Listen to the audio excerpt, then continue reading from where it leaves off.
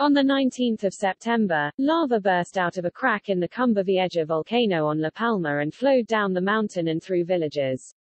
Jets of the red-hot liquid and ash were thrown into the air, the lava destroying everything in its path. Villages, schools and hundreds of homes were consumed before the lava reached the sea 10 days later. The volcano has now been erupting for 6 weeks, most recently spewing large amounts of ash over the island on Saturday. A total of 2,400 hectares of land has so far been covered, according to data from the European Union's Satellite Monitoring Service. It is nothing unusual. La Palma has a long history of volcanic activity, having erupted 8 times since the Spanish began keeping records in the 15th century, with more likely to have occurred before. Added to the risk that comes with volcanic eruptions are landslides, something that is common on newly created islands like La Palma.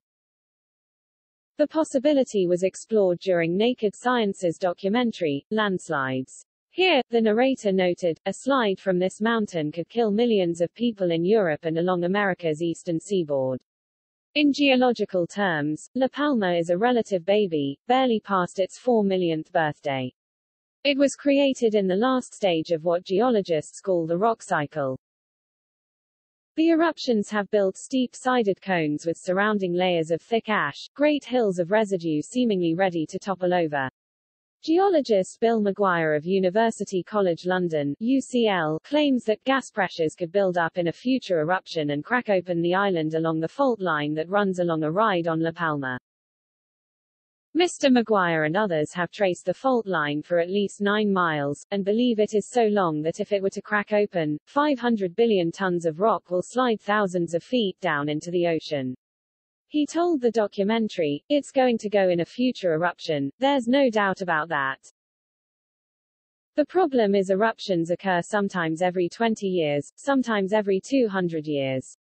According to his research, the slide would reach a speed of more than 220 miles per hour.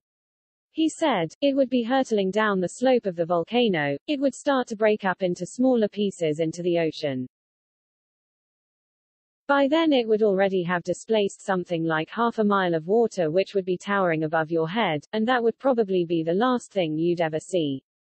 He believes the impact of the rock on the ocean would create a dome of water nearly 3,000 feet high, probably bigger than Manhattan Island.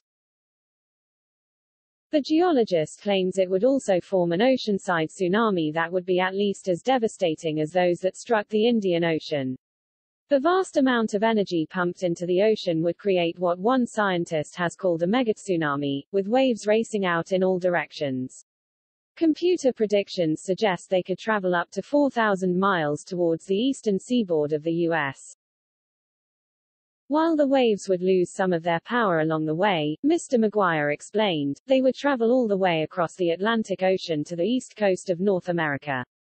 But the water itself won't move all the way across, the individual particles in the water would transmit the energy to one another.